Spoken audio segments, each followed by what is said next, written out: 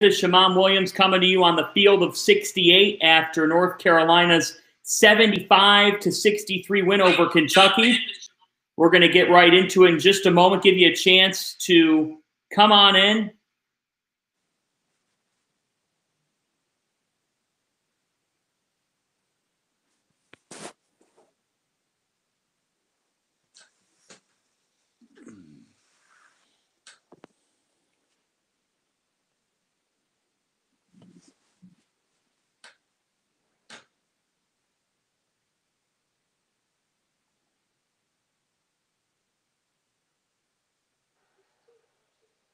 Great to have you with us here on the field of 68. North Carolina 75, Kentucky 63. Wildcats are now 1-5 for the first time since the 1926-27 season. I'm John Fanta. He is Shammond Williams, the former Tar Heel ACC tournament MVP in the late 90s. And Shammond, a 12-point win for the Tar Heels. What's your reaction to this one? Well, it was a great game to see how they were able to use their strengths to put themselves in a position to win the game in the end. It was a back and forth game for a long time. Kentucky did a great job of taking advantage of what they had at the beginning of the game, and North Carolina, I thought, did an awesome job of being able to use their interior players to eventually wear down Kentucky's interior, which paid big dividends at the end of the game. With the last 3 minutes to go, I think the majority of Kentucky bigs were fouled out of the game, and we were able to offensively rebound basketball where there were issues for us in the first half. But Coach Williams did an awesome job. The interior, like I said before, really were magnificent in this win for us this evening. I'll tell you what, down the stretch in this game, you just said it, Carolina wore Kentucky down. They cashed in on the foul trouble, but you got to be able to create that. And Day'Ron Sharpe comes to mind in this one, Shammond, because he had 11 rebounds. He has 7 points. His presence was unleashed, particularly in the closing minutes of this game. I just thought he really put the icing on the cake. He did. He actually made a play that most people would probably think that bigs aren't able to make at the University of North Carolina. While Kentucky was trapping, he actually got the basketball around half court and put the basketball down, 2 dribbles, pushing the basketball, drew the defense, made a pass baseline to Amando Baycott, if I'm not mistaken, where he dunked the basketball with 2 hands. He really did a great job of being the interior presence that made himself available after the first trap, turned, pushed the basketball against the defense. And not only did he make a great pass, but he made a great pass without charging, which most guys have issues doing, especially as freshmen and being a 6'11" freshman at that. When you need plays to be made, Caleb Love makes them. He has 6 assists in this game. The alley-oop to Garrison Brooks, that was a type of dunk that I'm watching the game and I'm saying dagger on, because it just was such a momentum boost in a time where they needed a high percentage shot. Yeah. I felt like Caleb played better for me today because he didn't try to do too much. Mm-hmm. I think he kept it consistent. He drove the basketball to the basket a few times in transition where he was able to capitalize. But he made the game simple. And I know these guys have a lot of talent, but understanding who you are as a basketball team, I think it's going to be where our guard play has to go. It is, in my opinion, I would just put the 3 guards on the perimeter and let the bigs stay in the interior and just make sure that they get the basketball. And once they get the basketball, you put the onus on the bigs to make the decisions for the guards to create shots for them. But Caleb did a great job today of just being solid for us and being timely with his opportunities where he drove the basketball and was able to finish. But the kid from Minnesota really paid big dividends today. Walden, he paid big dividends for the Tar Heels today with his shooting off of the bench. If I'm not mistaken, he was 3 for 4 from 3 today. 3 for 3. He was 3 for 3. Yeah, and a lot of those shots, he had people running at him. He pump fake, one dribble to the side, took a step back three. I think his ability to shoot the basketball is going to be very instrumental in the growth of the Tar Heels this year as Well, well. and to your point, players not named Kerwin Walden go a combined 3 for 17 from beyond the arc. So as a team, you go 5 for 20. You know where this team is rooted in. It's rooted in size and the ability to wear teams down in defense. If you add Walden's perimeter shooting and you find somebody else in the course of the game who can hit that perimeter shot, that's how you get to that next level. Yes, yes. Well, it's just being able to understand where your bread and butter is, and and understanding that the ball has to touch those guys in the interior, and then, like I said before, those guys have to make the decisions on where the basketball needs to go after they've had an opportunity to probe the defense, be it score it interiorly, or if there's a double team, then pass the basketball back, or even if there's able to play big to big, then you try to do that as well. But Carolina played great basketball. Once that ball, got to the inside into the hands of the interior guys, and they were able to score the basketball as well as create other shots for their teammates on the weak side. Interesting game on Tuesday night when they will head to NC State for their ACC opener. Through 7 games, who do you think this North Carolina team is?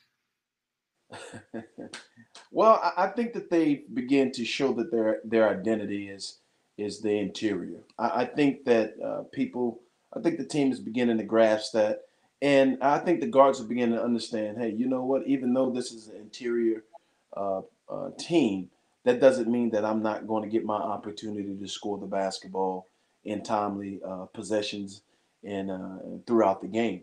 And so, I think the guys, the young guys are doing a great job with the minutes that they're getting.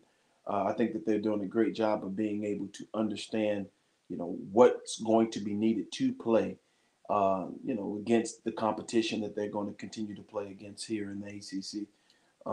But I thought they did a great job of showing some resilience in being able to come back in today's game against a talented team, and I think this win helps them helps get a great win under their belt, but also get an understanding of how to move forward and how to do those things successfully day in and day out. Shammond, watching this game, this is a Kentucky team that is now 1-5 on the season. Just watching them play, what's wrong with Kentucky? I don't want to say that there's something wrong with them. A lot of times, having great talent, there takes time being able to get those guys to understand how to play together. First and foremost. Second, you have to get those guys to learn how to play in an environment where they may they may be talented individually, but when it comes to a team, you may not be as talented as a team. Not because you don't have the individual pieces, but you're not using the pieces the correct way within themselves. And so I think that they're learning how to take their bumps and bruises as a team. I think that they're beginning to see that people don't care that you are projected to be top 5 picks. I think that they're beginning to see that you're going to take everybody's best shot because you are, you are the University of Kentucky, and everybody wants to make their name off of you. And so, these kids are learning that on the.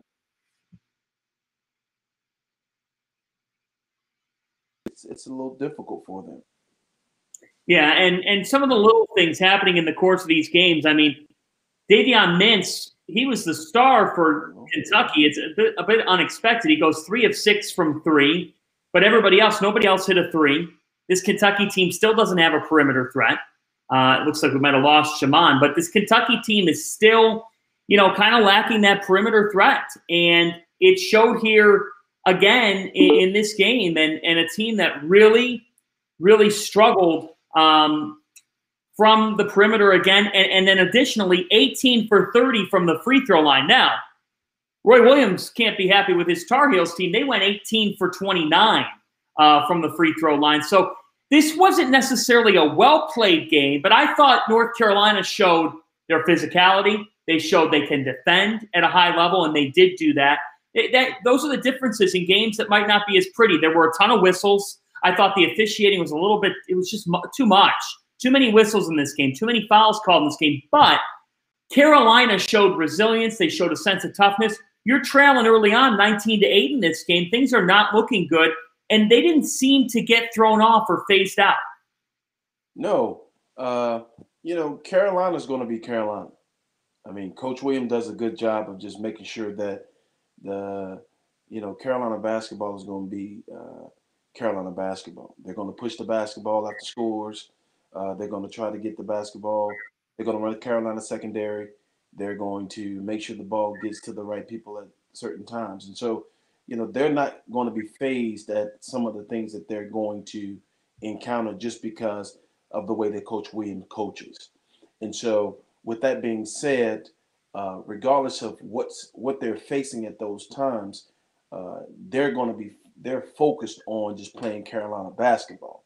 And so that's a benefit of having a system that Coach Williams has because it doesn't give you time to focus on the things that may be taking place at a certain time that may mentally get you down within the game.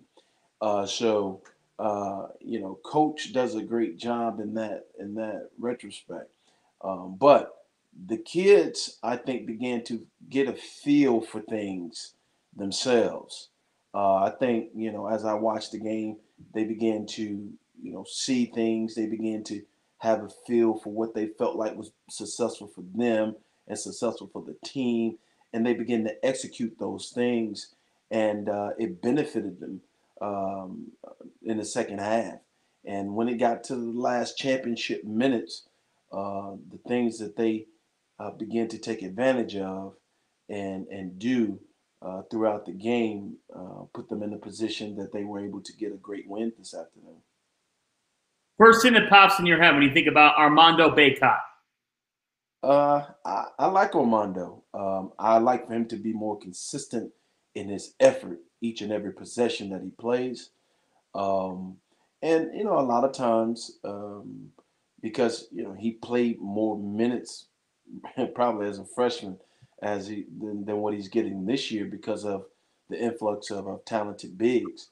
But when he plays at a high level and gives that effort, it really helps the team with their interior presence because most teams don't have two outstanding bigs, yet less four.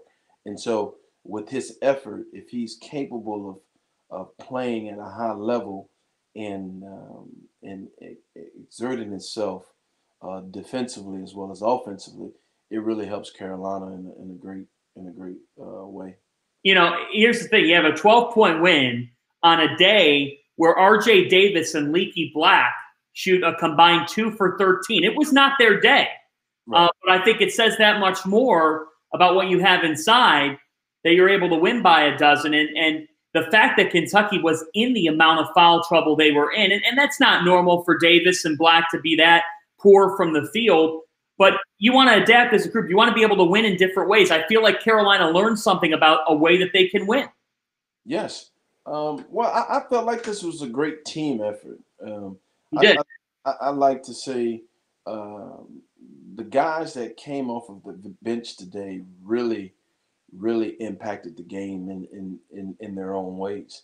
I mean, Playtech impacted the game today. Dayron impacted the game. Kessler impacted the game when he had his opportunity.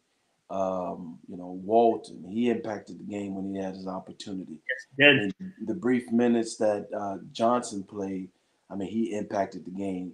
And so what it said to me was, hey, you know what? There's a lot of guys that are capable of helping this team win basketball games, and when you can when you can look down the line and you're talking about seven guys that can come off the bench and have an impact in the game, it says something about your team. Now it makes it a little bit difficult as the coach as well to find minutes for all those guys. Yep. Um, but those guys really, really did a great job of putting themselves in a position, focused throughout the game, and when their number were called, they actually did a great job of doing their part for the time being to help Carolina get a good win today. Is there ever a bad time for a Tar Heel win over Kentucky? I mean, it's you're talking about two great programs, two of the storied programs in college basketball. I think today's game was good for basketball.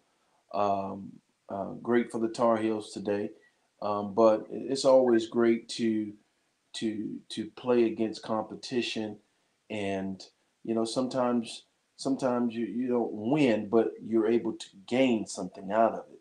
And today for us, we were able to win, but more importantly, I think that the team was able to gain a lot of about themselves from today's competition as well as the win. What do you think they learn about themselves? If there's something as you're watching the game where you're saying, oh, they're not all the way there yet in that area, it's only December. A team gets better and better. That's the goal, at least throughout a season. If there's something that you're saying, okay, that's a learning moment, or that's a moment they could take from that you've got to be better at the next time you go out against NC State, ACC opener, what is it? Well, like you said before, there's not many times where you're going to have R.J. Davis and Leaky Black go 2 for 13.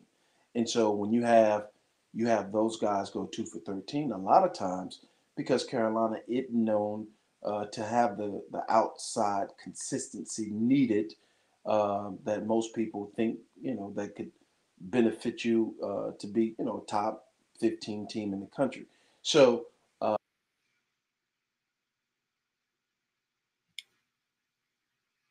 Looks like we might have lost Shammond. Here, we'll see if we get him back. Yep, you're back, can you hear Shammond. me? Continue. Go ahead. All you. You were saying? Hello. Shammond, you hear me? You got me, man?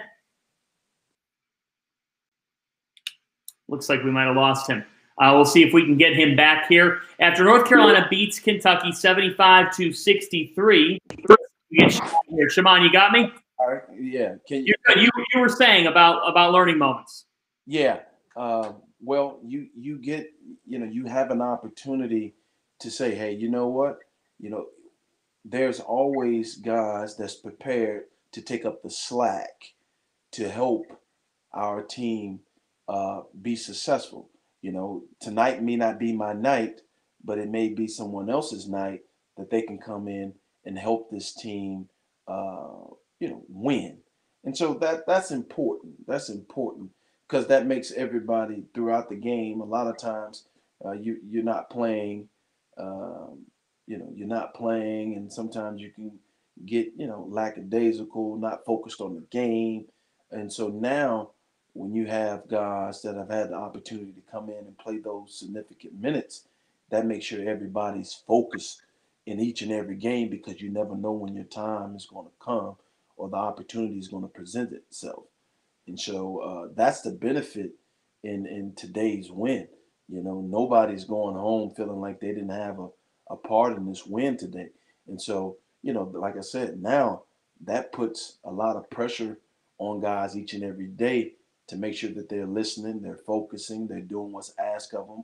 But also, when those games begin to play, they're in the game and they're watching what's going on. So when Coach William calls them to go into the game, they can pick up where the person that they're substituting for has left off. And now a word on Kentucky from my end here after this 12-point loss. So the Wildcats get off to a good start. And you could say that that's good Kentucky or Kentucky showed up today. Davion Mintz hit 3 threes. It happens in the course of a basketball game. You have a shooter get hot, hits a couple in a row. Wasn't sustainable, and here's why. 8 assists. 8 assists out of 21 field goals and 16 turnovers by the Wildcats. They are a disjointed team right now. Offensively, no rhythm. Olivier Sarr has not lived up to expectations. They have to find a way to get him engaged, involved, get him the basketball. He went without a field goal in this game, and he fouled out. Terrence Clark, 3 for 11 from the field. Kentucky comes off disjointed.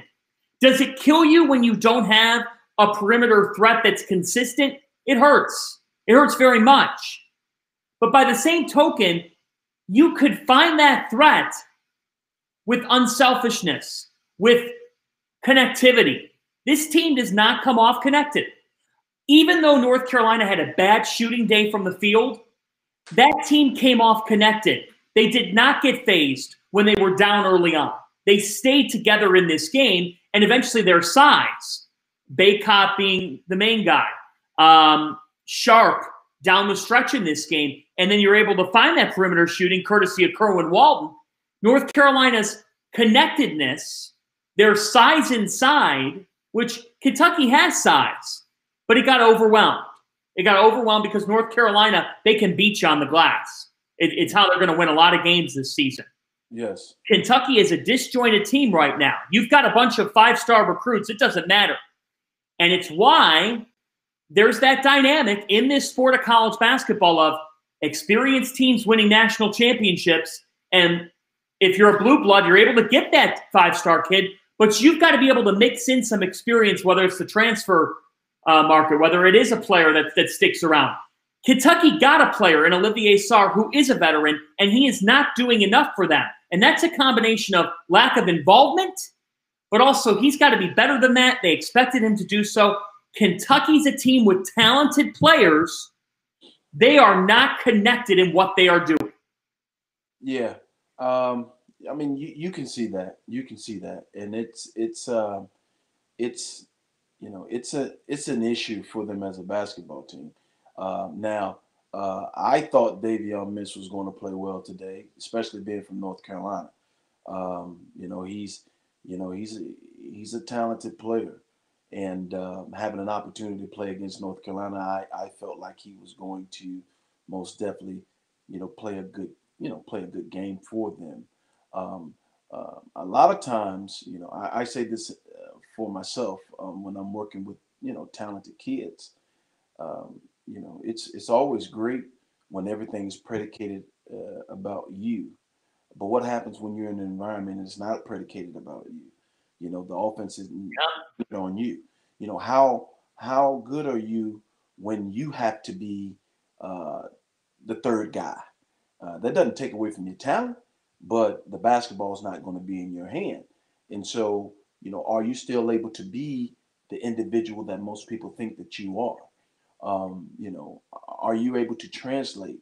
A lot of players, because they're so talented, they're so used to having the basketball in their hand. I'm an individual that when I train kids, I don't. There is an opportunity to teach them how to handle the basketball, but I'm not so much a one-on-one individual because they learn on their own when they play in an environment. The toughest thing for those individuals to learn is how to play without the basketball and still be effective. Mm-hmm. And so, I use an example of Pat Williams, who's a kid that I worked with. You look at Pat Williams and you watch when he played, a lot of people were, shocked. Like, why was he the 4th pick in the draft? Well, when you watch him play, you say, okay, everything that he does, it looks like he knows what he's doing. Every shot that he takes, it's a shot that you would want for your basketball team. It's a catch and shoot 3, or it's a pump fake, 2 dribbles, pull up.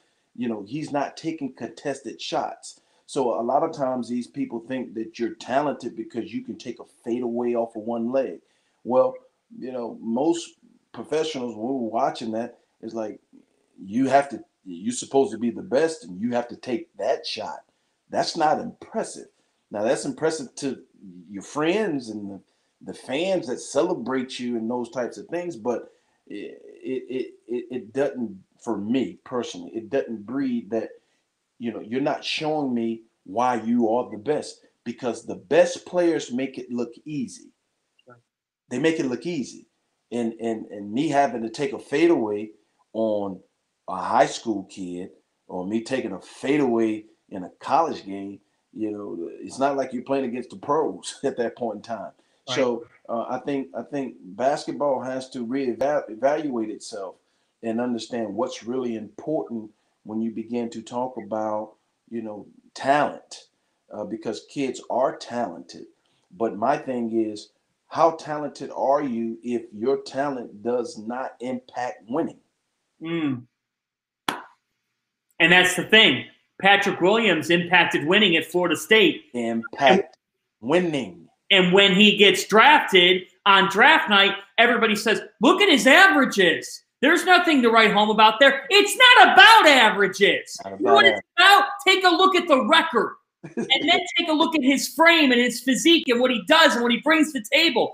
Leonard Hamilton, by virtue of the way Florida State plays, it's a balanced out buffet of talent connected. It's like a meal, the way Florida State plays. It's like a 5-course meal. And Patrick Williams showed last year he doesn't have to have 20 points to impact winning. No. And guess what else it says? I don't have to worry about having the basketball in his hand.